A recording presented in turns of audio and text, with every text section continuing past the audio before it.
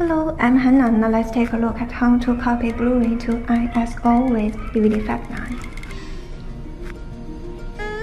At first, let's start up DVDFab 9.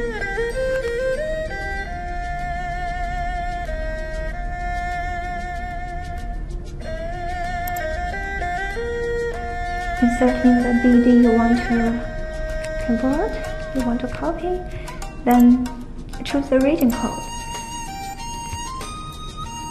Okay. Now the Blu-ray movie is in. We are in the copy option, and let's take main movie mode for example. The longest title is selected by default. You can also easily change the audio and subtitles. The output tab can be BD50 or BD25. The choice is yours.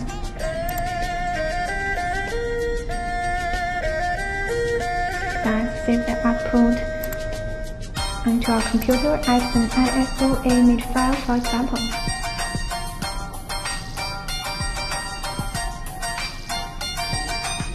Okay, now click next button.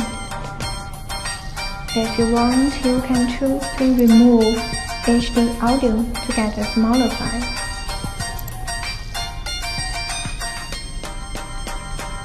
Okay, now hit Start button.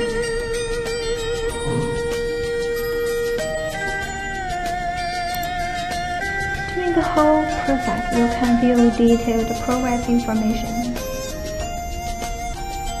Every information can be monitored easily and clearly. Okay, thanks for watching. See you next time.